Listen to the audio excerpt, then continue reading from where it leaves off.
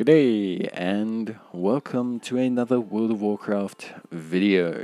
In this video we're going to talk about how you can get your hands on bartering bricks and basically what you can do with this currency. So bartering bricks are a new currency that came out with the advent of the Zaralek caverns. You can also get a secondary currency called bartering boulders, but this is a bit later on in Renown, and I'll kind of cover this in a separate video. Now, to unlock bartering bricks, you will have to do a short quest line with a Loamm called Ponzo, or a Niffen. I don't know what their race is called, but the little mole man named Ponzo. You can do this quest beforehand, but to unlock the bartering, you have to be Renown rank 3 with the Loamm Niffen. Once you have that, you'll be able to accept a quest from him, and it will become a daily quest to achieve 10 bartering bricks. Now, to do this, you'll have to head back to Voldraken every day, where you'll receive your actual quests from Cayenne. Now, Cayenne is also a Niffen / mole person. And Cayenne will give you 2 quests every day. These quests will give you 5 barter bricks each. The first time you do the quest with her, you'll receive 10 bonus ones just from speaking to her, which is great. It'll leave you with 21. But yes, essentially you will get 2 quests from her. Each of these quests will require you to buy or obtain or craft items from different professions, and I believe these will change every day. So for the day I chose, for example, I believe it was the blacksmithing and cooking professions. So it's very important to understand that this mechanism is quite well done. It basically enables different professions to hopefully have a money-making item every now and then. Also a method, of course, for them to complete the quest quite easy. So yeah, now to complete the quest is pretty straightforward. You have a couple methods. So either you can do the auction house, which is the most expensive but least time-consuming method, which is always great. As you can see here, a lot of people are starting to make some decent money on Draconium Fisher Friends during the week while this is relevant. The next step is to do craft orders. Now, I don't know if any of the goods will actually require craft orders. However, it is kind of good to have those down as an option, especially if you have a guild.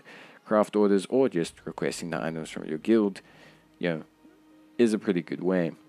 And then finally, the most labor-intensive method, but the absolute cheapest method, is to gather and craft the goods yourself. Now, obviously, if it's 2 professions, and let's just say it's not cooking 1 week, it's maybe tailoring, it could potentially mean that you may have to use alts to complete quests. But generally speaking, we'll have to see what happens in future. But in general, I would say professions is nice. It's a good way to do it. Now, obviously, you might have to unlock the recipe or go through some process, so be aware of how to do that. And if you really need help, maybe check out my beginner's guide to crafting, which takes you all the way up to rank 50 and 75, which I think a lot of players can appreciate. So anyway, once you obtain the items, it's relatively simple. Head back to the mighty city of Loamm and trade these items in to complete your quest to receive your 10 barter bricks. Now, you can do this every single day, so it's a really straightforward process. So if you're someone who's dedicated or has a lot of money or is a very good crafter, you should be able to get this done quite soon, quite quickly, and without a huge amount of problems. Now, barter bricks and eventually barter boulders are a fantastic currency because they have quite a wide variety of uses, along with also being able to obtain, of course, a mount.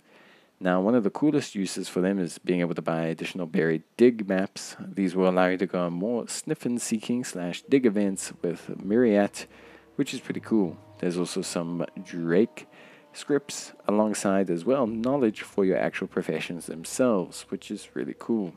There's also some interesting items here, which could lead to some secret pets and items.